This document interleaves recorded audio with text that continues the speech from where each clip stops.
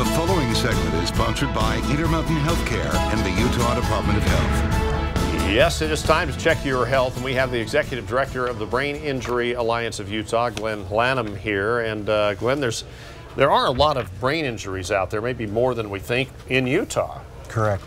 Over 50 people a day, Ron, believe it or not, are in an ER Really? in the state for some kind of brain I guess injury. a variety of things. Yeah. Is there one? It's all over the board. I mean, Yeah. you've got kids falling off the monkey bars on the playground, you've got youth sports, but most people don't know this. Still, the #1 reason for a brain injury is a fall.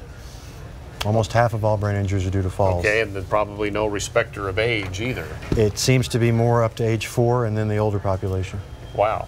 So how do you know if you have a traumatic brain injury? I get a TBI. Some of the common symptoms are going to be, a little bit of confusion, dizziness, if your recall's off, some things that you'd normally do, you're just having more trouble doing them.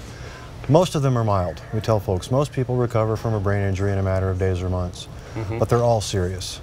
And the likelihood of something happening that's worth having it checked out is always the case for us. We just say always go to the doctor if you have any concerns about it, especially for young people. Now, there is free help. I Yes. mean, usually when you think of medical, it's going to cost a fortune. That's My right. insurance may not cover it. But That's one of the benefits we have. We're very lucky to be supported by the state legislature through what's called the TBI fund. So all of our work, we can help a family that doesn't have insurance, if they're low income, what have you. No cost to them whatsoever. We can coordinate that neuropsych examination happening, usually within 48 hours too. Oh. That's something folks need to know. There's not that wait that you sometimes have.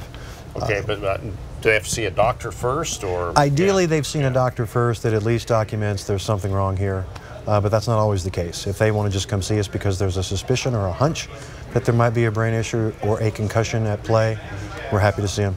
Okay, so where do people go to get more information, or if they need help? Our website is www.biau.org for braininjuryalliance.org.